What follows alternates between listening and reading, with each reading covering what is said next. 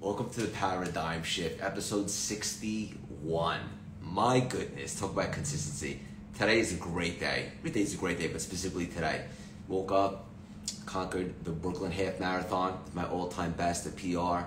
It's a hot day today in New York City. It's about 90 degrees. But that's what life is. It's adversity, it's challenges. We push through and we grow. I see you, Big Dave, you sex icon, Quantum Quail. We're going to bring you on right now, and then we have a very special guest. Episode 61. Let's do this. What a milestone, if I don't say so myself. Big Dave, I'm bringing you on right now. I know the audience is jonesing right now to find out how many handsome club sandwiches you had today. But the good news is we're not going to have to wait long. We're going to find out right now, and we'll be able to tell by the glow on his face just how many. The Quantum Quail, the Blessed Bat, the Sex Squirrel, the Sex 60-second man. I can go all day. There he is.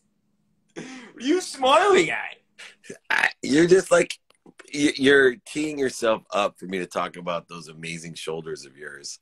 See, when you look at Craig Siegel right there, he looks like a 6'2" monster.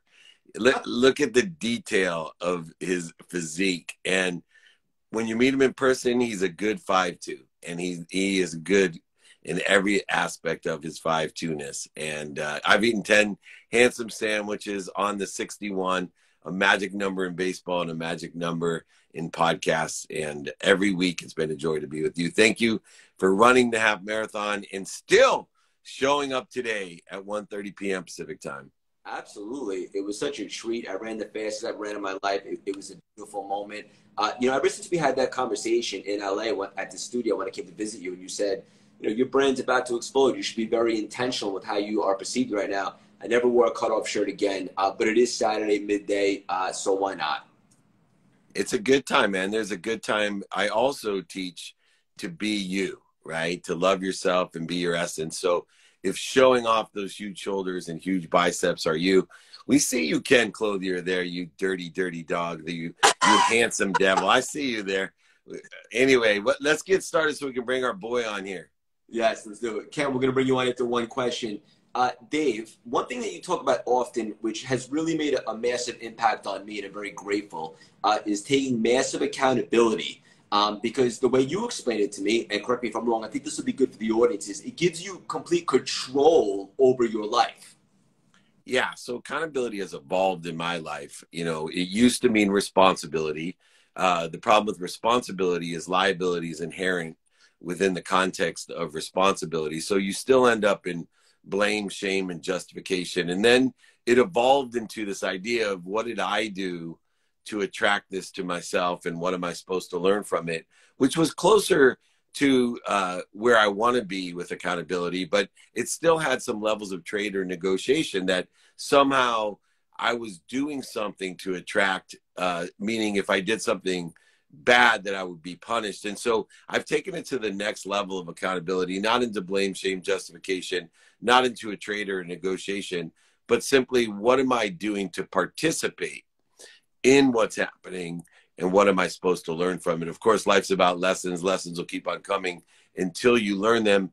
And as we learn those lessons, we realize that the pain, setbacks, or failures and mistakes that are indicating those lessons are simply allowing us to ask ourselves, I am accountable. What am I doing to interfere with my best self, with my potential, with my better self? And that's where accountability is today for me. So what are you doing to participate in it? And what are you supposed to learn from it? Gives you complete control, not control of the universe that you somehow are asking for it or even being punished by it. Yeah, you're on absolute fire, and you're glistening with that Southern California tan. But in regards to the accountability, you know what it does for me? It removes the victim mentality, right? Because it's never going to be why me, because you're looking to take ownership over anything, even if something realistically probably wasn't your fault. You immediately go to try, how can I have communicated with my team better? What could I have done differently as a leader for them to perform better? Just in all facets, you release that victim mentality. Would you agree, Dave? Absolutely. You go from why me to try me. Nothing happens to you, man. Nothing happens to you. So try me and wait till you try my friend out, Kent Clothier. He is a legend amongst men and a dear friend of mine, and just excited to finally get to see him. It's been too long. Yeah, we're going to bring him on right now. In the meantime, I'm just going to be outshined by you, you sex unicorn. How did Miles do, by the way? They won. They were down 4-0, and he came back and it won 10-5. So continuing on, next game Monday at 7 p.m. in the little championship he's in. Oh, talk about handsome sandwiches. Look at that. What's up, Ken? Thank you for joining us, brother. Good to see you. Yeah, you too, man. Happy to be here. I love it. Look at that. What is that sign? Look at that killer sign. The time is now. Now, backwards. It looks like 1 to me. That's awesome. Yeah. Let's do this. Let's dive right in. You ready for us? Yeah. Let's do it, man. Awesome. I was looking at your content, Kent, because I wanted to see what was going on, and I'm a fan right away. So I wanted to acknowledge you for that. For the audience, if in case you're not familiar with Kent, you should absolutely check out what he's got going on. One of the things I saw you say, and I thought it was really interesting, is, and I wanted to ask you, what does it mean to get your company lean and mean? Well, I mean, anytime. Look, we are in a day and age right now where I think it's extremely smart to acknowledge what's going on in the economy, right? And I think that, especially in my particular space, which is in the real estate space, there's been a lot of people that have experienced a great deal of success over the last 2 or 3 years. They've kind of gotten seduced by that success. They kind of believe that success is indicative of their efforts solely, when the reality of it is basically any moron that got into real estate probably made money in the last 3 years. And so when you do that, you kind of get lulled to sleep. You get lulled to sleep going off and start scaling, start adding costs, start adding expenses, start adding overhead, all these things that you kind of believe you are in some level of control. And by getting lean and mean is exactly what you guys were talking about earlier. Preparing yourself so that you do not put yourself in a position where you get to play the victim, where you get to act like this happened to me, like I didn't realize this was going to go down. This is stepping into and leaning into the situation right now, acknowledging that there's enough really good data out there that if you are in business and you're in it to win it, and you've been through any downturn in business, like I know Dave has and I have, you understand that it is not always cupcakes and roses and sunshine, that you absolutely have to be prepared for these macro shifts that happen in the economy, like what are happening right now. And if you're not getting your company lean and mean, cutting down on some overhead, right?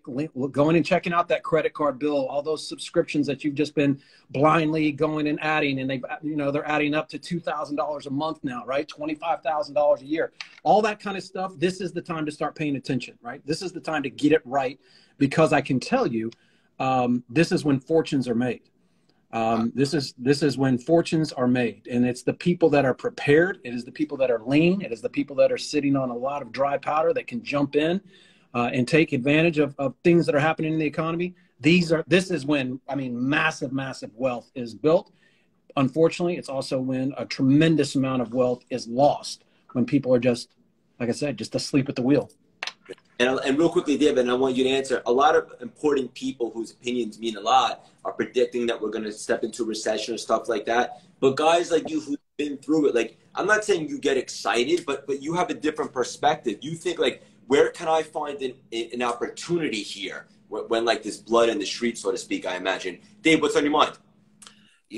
Obviously I have the utmost respect for Kent, and we share similar philosophies because we paid the dummy tax, right? We've learned, and because we're hyper competitive, and as young entrepreneurs and investors, we've learned our lessons. And it's interesting because so many people come to me for advice about real estate and about investment. And there's two things that I've learned with the over $100 million that I lost or spent in the dummy tax of the lessons is, one, I asked, what's your timing and risk tolerance? Because I don't think it's fair that everyone, regardless of whether they think the economy is going to continue to grow, which 3 years ago you would have asked me, I said, look, we're looking forward to a correction. Right at the beginning of the pandemic, I just said, be careful, we're looking for a correction. Right now, whether you think there's a correction or not, I want to know your timing and risk tolerance. I personally think there's going to be a correction. And regardless of a correction, let's just do the math, right? know your timing and risk tolerance. So someone comes to me and said, what about short-term rentals? There's certain areas where I can be profitable by buying a short-term rental. I said, yeah, but a few months ago, not years ago, a few months ago, your payment was half as much.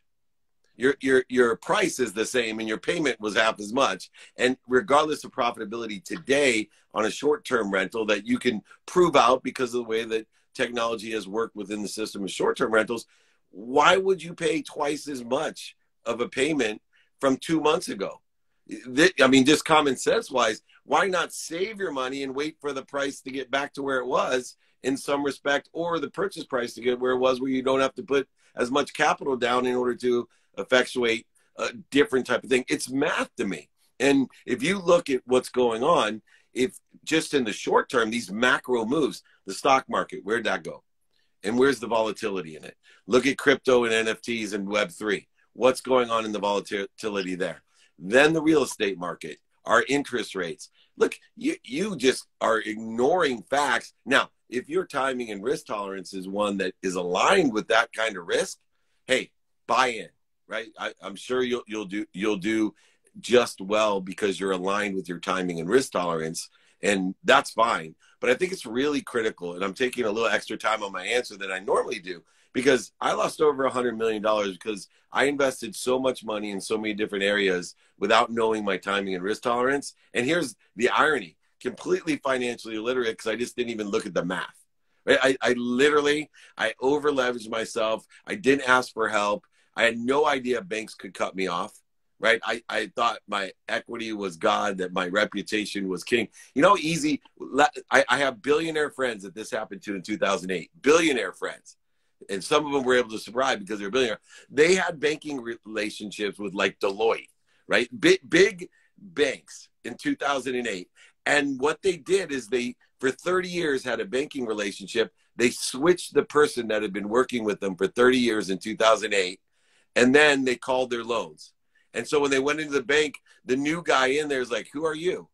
Oh, you know, I'm so-and-so. I've been doing hundreds of millions of dollars of business with you. Hey, terrific. We're calling your loan. You owe me $200 million.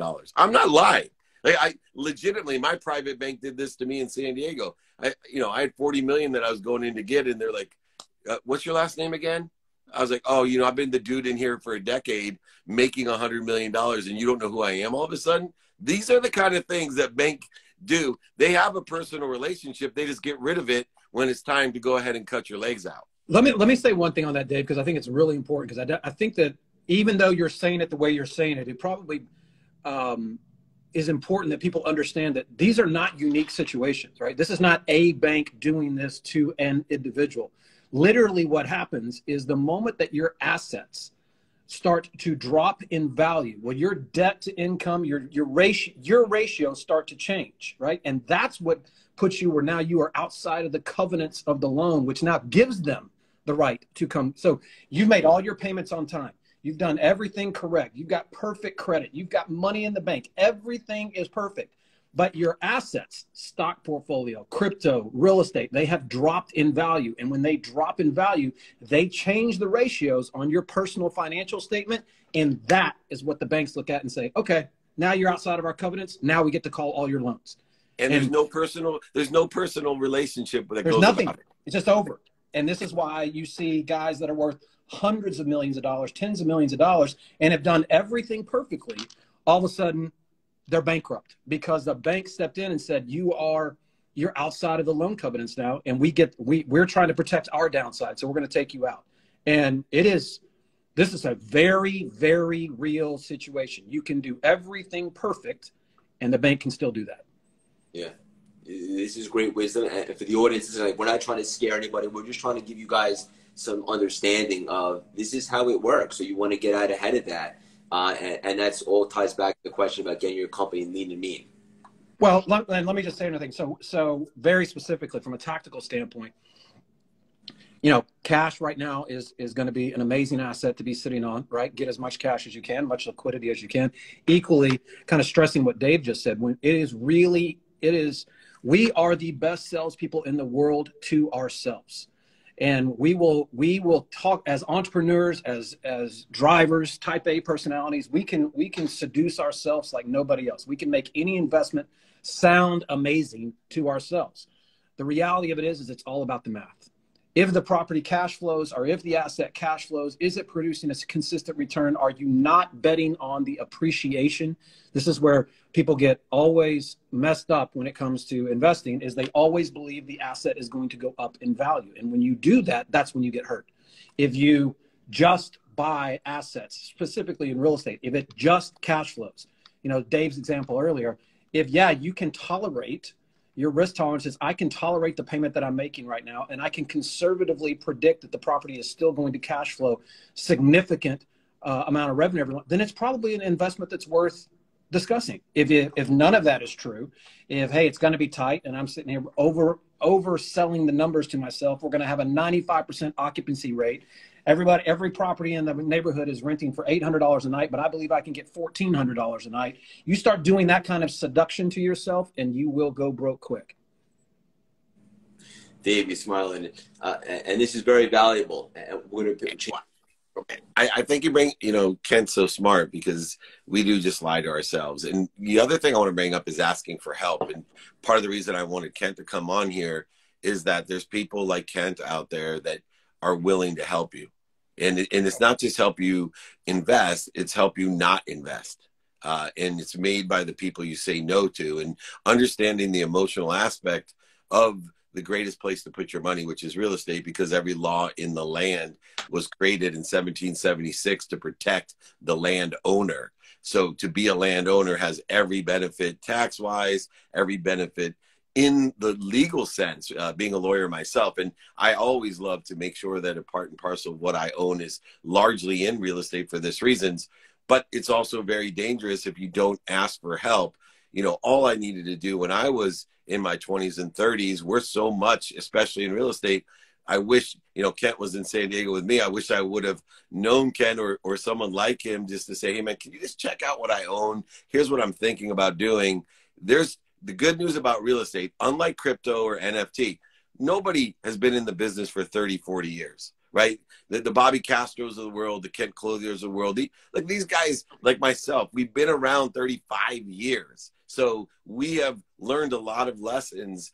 Ask for help. And I want to reiterate that with the real estate especially. I'm a big fan of asking for help. I still do it today. As much as people come to me for help, I bet you I ask twice as many people for help that I give help to, because the fastest way to get to where you want to be is ask people like Kent for help.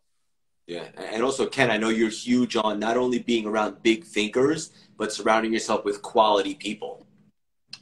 Yeah. I mean, I think that it really boils down to me, we all get a very finite amount of time on this planet, guys. And I think the older I've gotten, I've started to realize that this is not an infinite resource, right? Time is extremely valuable. It is the only thing, as far as I'm concerned. It's the only currency we really have. And so as I've gotten older, I've just realized through, a couple things that have happened in my life, but certainly have realized that if I'm going to spend time with people, I want it to be quality people. I want to make the moments matter, right? I'm in the business of collecting moments. I'm not in the business of collecting crap. I want to absolutely spend time with people that matter, that enrich my life, that I can in turn enrich their life, and bring real value to them. I mean, I know that you guys have, in all likelihood, I know Dave has, and I know Craig, you probably as well, that it's just the conversations are different, right? It's just when you get around people and they're elevating you, and there's no none of that trivial conversation, cursory, superficial stuff. I mean, you get around some of the guys, Dave, that Ed Milet and John Gordon and saw all these guys, and yourself. And I mean, these are people that it is impossible to have a mediocre conversation. And that to me is what life is about. I just want to spend as much time as I can with my family, with my friends, and doing the things that really matter, and pouring myself into other people and helping them, benefit from that. But I have no interest in spending time with people that, quite frankly, are there to, the time sucks, the time vampires that are just there to take, and are not trying to do anything big with their life. I'm just not in that place anymore. Ken's got nuggets, Big Dave.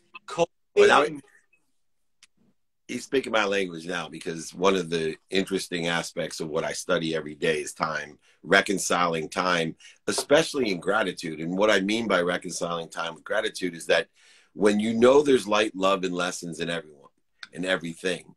Well, you need to determine whether it's worth your time, because the only construct of time exists today. So let me explain that to you, because it's a very big epiphany in my life. So today there's 24 hours.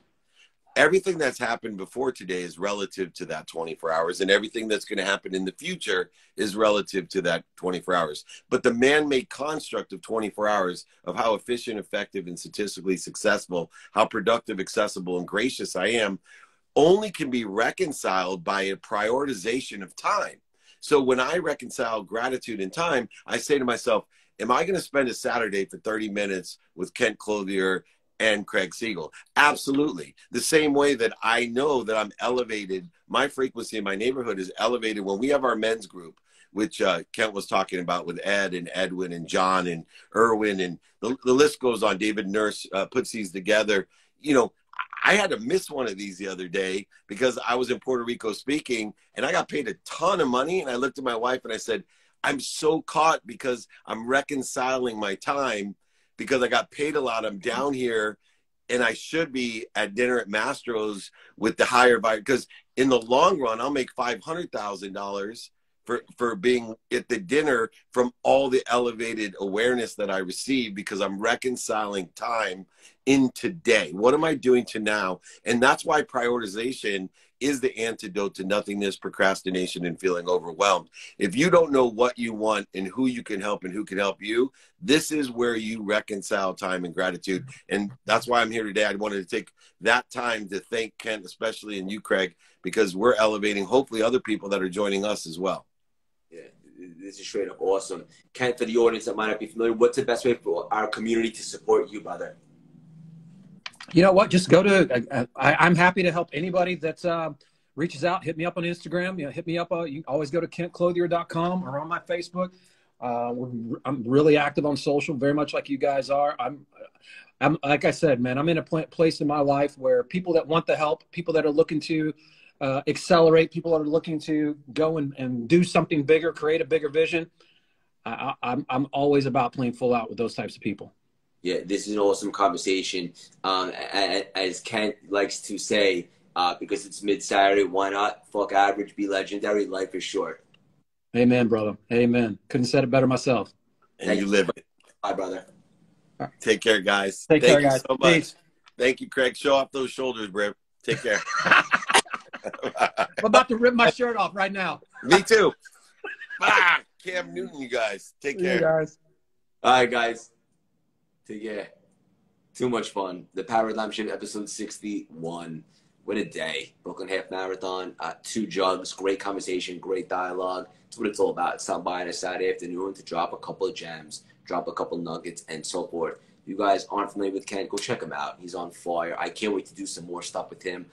And as always, my partner in crime, the Quantum Quail, the 60-second man, Big Bad Dave Meltzer. Do me one favor, guys. Have an unbelievable rest of the weekend. Sharpen the axe. Set yourself up. And like Kent was saying, get in some really good rooms. Have some really good conversations. Expand your paradigms and think bigger. Love you guys.